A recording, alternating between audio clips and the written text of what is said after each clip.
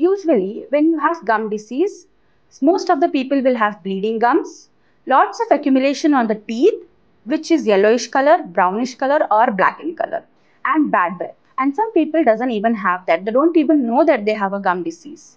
When you go to your regular dentist, they might help you with normal scaling, but they can even refer you to periodontist, where periodontist does a much role in preventing the progression of the disease.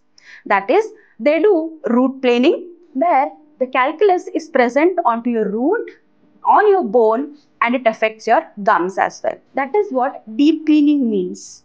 Then they perform open flap surgery also, where they open up your gums a bit and then they do thorough curettage to remove the calculus present onto the root, bone, and gum involvement as well.